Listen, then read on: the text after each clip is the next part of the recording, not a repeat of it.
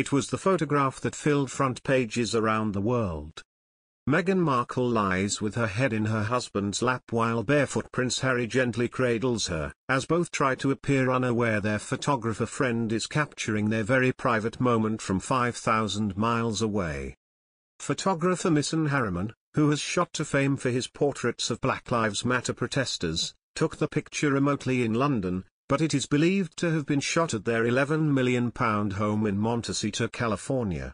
Harry and Meghan's news comes just 3 months after the Duchess revealed that she had suffered a miscarriage in an article for the New York Times. "I knew, as I clutched my firstborn child, that I was losing my second," she wrote in a November op-ed entitled "The Losses We Share." "Hours later, I lay in a hospital bed, holding my husband's hand.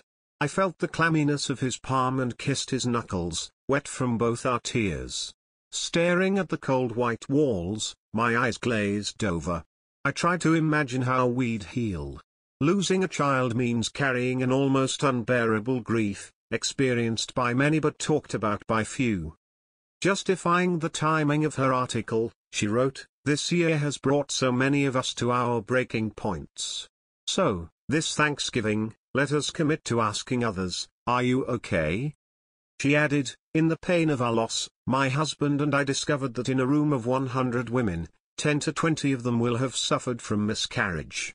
Yet despite the staggering commonality of this pain, the conversation remains taboo, riddled with unwarranted shame, and perpetuating a cycle of solitary mourning." The article concluded, "Are we okay? We will be." Sophie King, a midwife at Tommy's, the UK's leading charity on pregnancy loss, told Female, "It's wonderful news that the Duke and Duchess of Sussex are expecting again, but as we know they sadly lost a baby last year, this celebration may feel bittersweet, while their pregnancy journey stirs up heartbreaking memories and complex emotions. Any expectant or new parent may struggle with anxiety, but it can be hard for those who have lost babies to believe that won't happen again, or they may feel guilty for being excited about a new arrival while grieving a sibling. Grief, pregnancy and parenting are all very tiring, so the combination can be very challenging.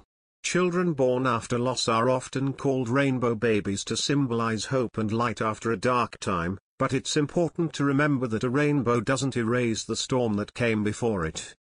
Since the news of the new baby was announced, royal watchers have celebrated.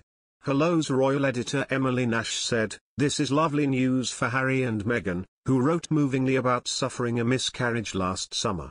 The picture suggests it won't be long until they welcome their baby." US news anchor Judy Gatson added, "Well, Valentine's Day is the perfect day to make this sweet announcement, especially after the couple endured a miscarriage last July. Wishing them all love, happiness and joy." While the due date has not been revealed, royal commentator Camilla Tominey told Today Extra, "Normally you would expect news to come along when she is 3 months, but we think she is about 5 months." Meghan Markle and Prince Harry's daughter Lilibet was photographed on her first birthday by a friend who was helping the Duke and Duchess find each other. Markle Harriman photographed the 1-year-old partying with friends and family at Frogmore Cottage, Harry and Meghan's UK base. It's the most traditional birthday picture they've released since they left royal service in 2020, and it shows her with a full head of red hair, just like her father. But everyone thinks the pictures are edited and it's not Lilibet.